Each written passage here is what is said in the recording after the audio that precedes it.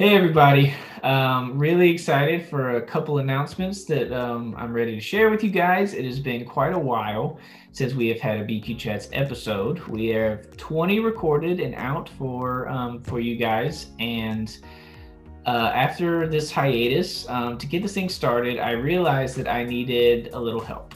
And after praying about it and talking about it with my wife, trying to figure out the best direction, it was obvious who the right choice was for me to ask to join the BQ Chats family.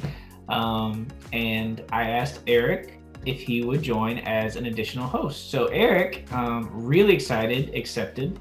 And he is going to be joining me in hosting podcasts. He's going to host his own episodes. I'm going to be hosting as I normally have. We're going to be hosting some together. We're going to be collaborating on content for you guys. I'm really excited to see BQChats grow.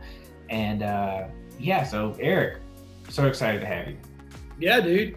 I'm pretty pumped myself. It's going to be a great journey here over the next couple of weeks. We already have a lot of great podcasts lined up for you guys. We have one in particular I'm really excited about coming out really soon. I don't want to spoil any details because it's going to be an awesome podcast. So stay tuned, watch our channel, and we're going to have some great content coming your way. I'm super pumped. Yep, I've always known that BQChats was going to be bigger than me, which that's what my vision for it from the beginning. I want this to be a resource for our Bible quizzing community to learn and to be able to share together.